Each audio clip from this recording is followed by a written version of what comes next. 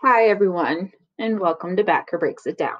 In this episode, we are going to take a look at properties of logarithms.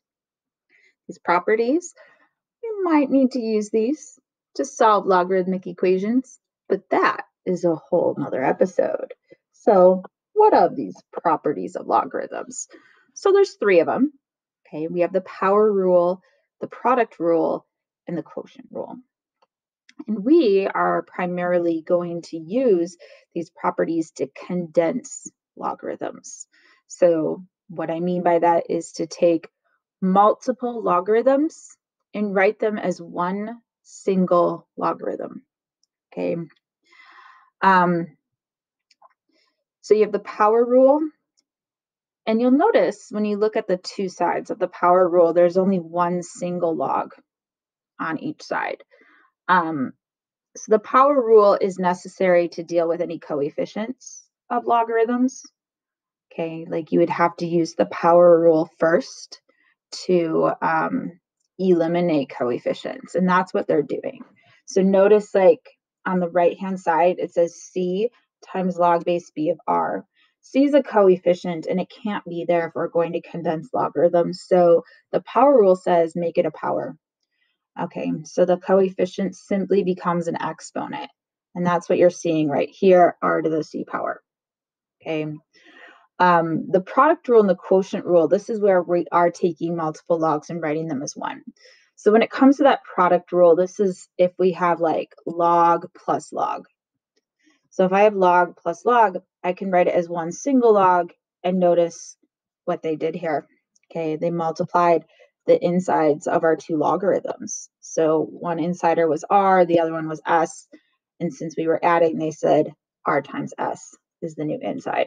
So that's what the product rule does. It takes a sum and turns it into a product. So if you look at a here, they say log base 4 of 2 plus log base 4 of 32. So when we use the product rule, we can write this as log base 4 of 2 times 32.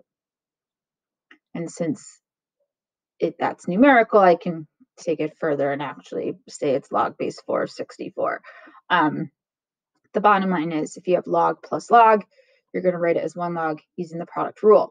And then you have the quotient rule. And the quotient rule basically says if you have log minus log, you can write it as log of a quotient. So here we have log base b of r minus log base b of s. And they said this is one log of r divided by s. So here I have log of 4x minus 3 minus log of x. So since I have log minus log, I'm going to use my quotient rule, and I'm going to write it as a quotient, log of 4x minus 3 over x. Okay. So going back to that power rule, it says coefficients of logarithms must be 1 before you can condense them using the product and quotient rules. So if you do see that you have a coefficient hanging out in front of one of your logarithms, take that coefficient and turn it into an exponent. So notice that 2 natural log of x became natural log of x squared, and they did that first. That was their first step. Use the power rule to make the number in front an exponent.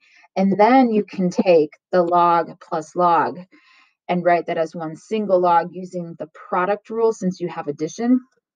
And that's how they got the natural log of x squared times the quantity x plus 1. Okay, so when you're condensing logarithms, look to see if you need to use the power rule first, okay? Because the power rule will take a coefficient and turn it into an exponent, and we need to do that first.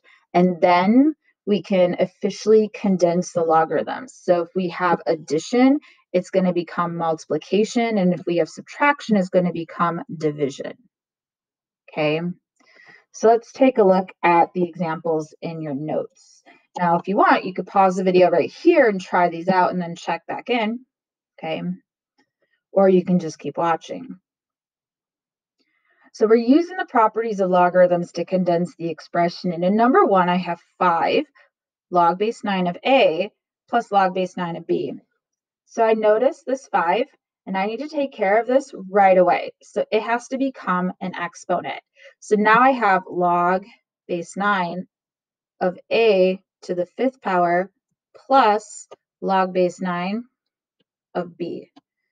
And since I have log plus log, I'm going to write this as one single log of a product. So I'm actually going to multiply these two. Yikes, sorry, I did not mean to cross it out like that. I meant to highlight it. So I'm going to multiply the insides of my log together and write it as one single log. So this is what it's going to look like. It's going to look like log base 9, and then I'm multiplying together a to the 5th times b. Okay, so power rule first to take care of that coefficient, followed by the product rule to officially condense.